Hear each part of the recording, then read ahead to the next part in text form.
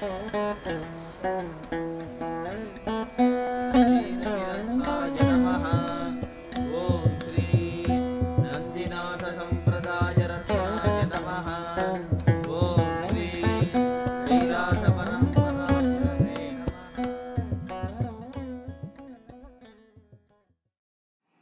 today's world of global communication, we encounter a multiplicity of views about the nature of man on a regular basis. At one extreme, each human being is inherently weak, imperfect, sinful, and, without divine redemption, will remain hopelessly so. At the other extreme, each human is inherently divine. This is one of the themes I talked about with Hindus in the Caribbean in August of 2011. I was told in Trinidad last year that this message, "You are a sinner in need of redemption," is being promoted strongly in an effort to convert Hindus. I am often asked, what should we say when confronted with this argument by strong-willed evangelists? What is the Hindu view? Let's explore 3 quotations from prominent Swamis to define our perspective. The first is from Swami Vivekananda's address to the World's Parliament of Religions in 1893, in the bold manner in which he affirmed truth as he saw it. He said, "Being and becoming are different aspects of the same reality and are only relative to our intelligence. Man has the promise and potentiality of divine realization, of spiritual perfection, and therefore is God in the making. For even his humanity is intelligible only if regarded as an individualized self-expression of God. It is derogatory to human nature, therefore, to attribute sin to man. Besides, God being the sole and supreme reality, how could a foreign element like sin invade the sanctuary of being? The Hindus refuse to call you sinners. Ye divinities on earth, sinners? It is a sin to call man so. It is a standing libel on human nature." Swami Chinmayananda, founder of Chinmaya Mission, explained, "Man is essentially divine, but the divinity in him is veiled by the unbroken series of desires and thoughts arising in his bosom. A variety of these grades and concentration of these create the variety of human beings. To remove the incrustation of desires and thoughts and unfold the divinity inherent in man is the ultimate goal envisaged by the scriptures." Satguru Subramanya Swami, my Gurudeva and founder of Hinduism Today, gave a succinct description of our divine nature when he explained, "Deep inside, we are perfect this very moment, and we have only to discover and live up to this perfection to be whole. We have taken birth in a physical body to grow and evolve into our divine potential. We are inwardly already one with God. Our religion contains the knowledge of how to realize this oneness and not create unwanted experiences along the way." These opposite perspectives on man's nature, sinner and divinity, were candidly juxtaposed during a 2012 interfaith panel discussion in Midland, Texas, at which I represented Hinduism. The issue arose as clergy from 5 faiths responded to the question, "In your faith, is humanity considered a one family?" My answer was this: the Hindu belief that gives rise to tolerance of differences in race and nationality is that all of mankind is good. We are all divine beings, souls created by God. Hindus do not accept the concept that some individuals are evil and others are good. Hindus believe that each individual is a soul, a divine being, who is inherently good. Scriptures tell us that each soul is emanated from God as a spark from a fire, beginning a spiritual journey which eventually leads back to God. All human beings are on this journey, whether they realize it or not. The next speaker, Dr. Randall Everett of the Baptist Christian faith, put forth a distinctly different perspective. the idea of the oneness of humanity, this is where Christianity would differ from some of the religions. We do believe in the oneness of humanity, but we believe the oneness of humanity is that we're fallen people. We do not believe that we're inherently good. We believe that we're inherently selfish and self-centered, and that's why we need to be rescued or redeemed. Looking more closely at the Hindu belief that man is not inherently sinful, rather the essence of man is divine and perfect, a further question arises.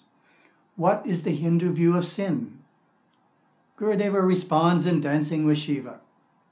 Instead of seeing good and evil in the world, we understand the nature of the embodied soul in three interrelated parts: instinctive or physical emotional, intellectual or mental, and superconscious or spiritual. When the outer or lower instinctive nature dominates, one is prone to anger, fear, greed, jealousy, hatred, and backbiting. When the intellect is prominent, arrogance and analytical thinking preside. When the superconscious soul comes forth, the refined qualities are born: compassion, insight, modesty, and the others. The animal instincts of the young soul are strong. The intellect yet to be developed is non-existent to control these strong instinctive impulses. When the intellect is developed, the instinctive nature subsides. When the soul unfolds and overshadows the well-developed intellect, this mental harness is loosened and removed. This understanding of man's threefold nature, instinctive, intellectual, and spiritual, explains why people act in ways that are clearly not divine, such as becoming angry and harming others. There is more to man than his essence or inner nature. We also have an outer nature. However, man's actions, whether beneficial or harmful, sinful or divine, are all expressions of a one energy. That energy finds expression through the chakras, 14 centers of consciousness within our subtle bodies. Many of us have seen the system for water usage at temples in India. A long pipe with faucets along its length from which many people draw water to wash their hands and feet before entering the temple. That's a nice analogy to energy and the chakras. Our subtle body is like a pipe with 14 spigots. Water is water. It can come out of any of the spigots. It's still water. Energy can come out through any of our chakras. It's still energy. Energy flowing through the higher chakras expresses the superconscious or spiritual nature. How do we control or direct our energy to keep it flowing through the higher chakras? Gurudeva used to say, energy goes where awareness flows.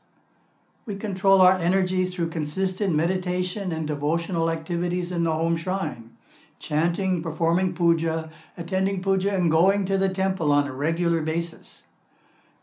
Listening to and playing refined music and performing traditional dance and other creative arts are also ways of channeling the energies through the higher chakras. Our regular activities determine how our energy flows. If we are engaged in spiritual pursuits, occasionally we might get up to the chakra of divine love, and hopefully we frequent the chakra of direct cognition, in which we are able to look down on our mind and understand what we like and don't like about ourselves, and work steadily to change what we don't. And we get into the chakra of willpower. These are the qualities we tend to manifest if we are engaged in regular spiritual religious activities. If we are not elevating the energies, we are just living an ordinary life in the 4 centers of willpower, reason, memory, maybe fear, and occasionally anger. If we see the flow of energy impersonally, then we can control it through the activities we choose to engage in. I like to say that we have an inner perfection and an outer imperfection. We can take heart in identifying more with the inner perfection, our soul nature, and realize the outer has its problems which we can work on. And that is the purpose of our life on earth, to work on ourselves, to learn, evolve, and ultimately know God.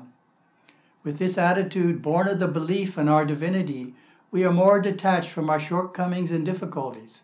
It's just energy flowing through our various chakras, more water flowing through one spigot or another. It is not who we are. we realize that we control that energy flow. Which spigot shall I turn on today? How do I want my energy to flow? Which negative habit do I want to improve today? It all becomes easier to tackle because we look at it in an impersonal way.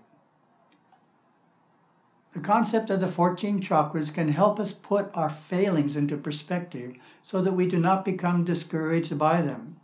Shortcomings, such as occasionally being hurtful toward others, do not at all change the fact that our essence is divine. We can deepen our experience of inner divinity and overcome shortcomings by consistently following the various practices found in the Hindu religion. When we feel good about ourselves, we can more readily identify negative patterns and change them. If we have a negative self-concept of ourselves, believing that we are inherently flawed and sinful, we are not in such a good position to advance on the spiritual path. And one thing we can all feel good about is that Hinduism assures us not only that we are not sinners, but that every human being, without exception, is destined to achieve spiritual enlightenment and liberation.